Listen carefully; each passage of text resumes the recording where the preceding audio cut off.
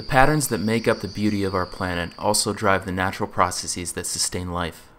Over millions of years, plants and animals have adapted to these cycles, using natural changes in light, precipitation, and temperature as cues for day-to-day living. But as humans continue to alter the environment, we risk disrupting not only these intricate cycles, but also the delicate, natural balance they give rise to. Take forests, for example.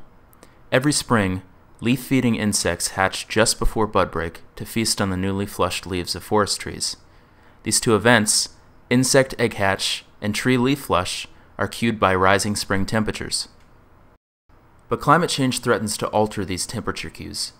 Current research on the long-standing relationship between trembling aspen and forest tent caterpillar show that higher spring temperature causes tree bud break to advance faster than caterpillar egg hatch. In a complete reversal of events, the caterpillar goes from hatching before bud break to after bud break.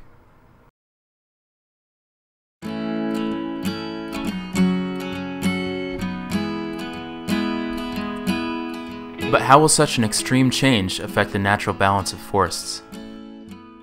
Could this mismatch in time throw off the balance of food webs? In trembling aspen, bud break timing is a highly diverse genetic trait. Under these new climate conditions, later flushing aspen will break bud in closer synchrony with forest tent caterpillar egg hatch. These trees may have historically relied on late bud break to distance themselves from insect pressure, and may be unaccustomed to heavy feeding. In contrast to earlier flushing aspen, these trees may invest less in special chemicals that deter caterpillar feeding. We are comparing the nutritional chemistry of early and late flushing aspen to determine if certain trees are better adapted to insect feeding than others. Knowing these differences will help determine whether climate change will place aspen at a greater risk of insect outbreak, and help to inform the management of a very precious resource, our forests.